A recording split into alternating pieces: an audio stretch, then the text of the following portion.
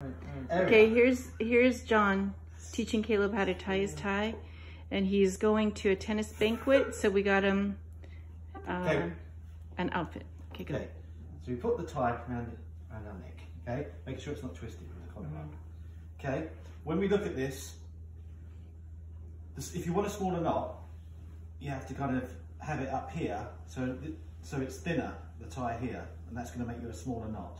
So you go across over, go around the back, and around like that. Where it's not too big, okay? See, it's not too big here? See how the other one you had a massive knot. Then you go up, round the back, okay?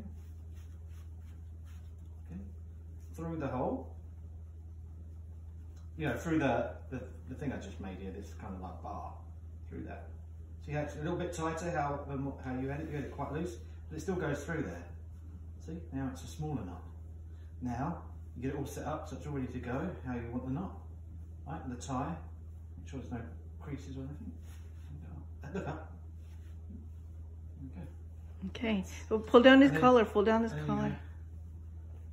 Right.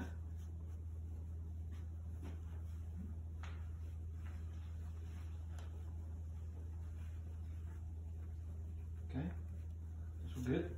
And then this is like down to your buckle, and this is down to your stomach. Okay, let's see capes. Stand up straight.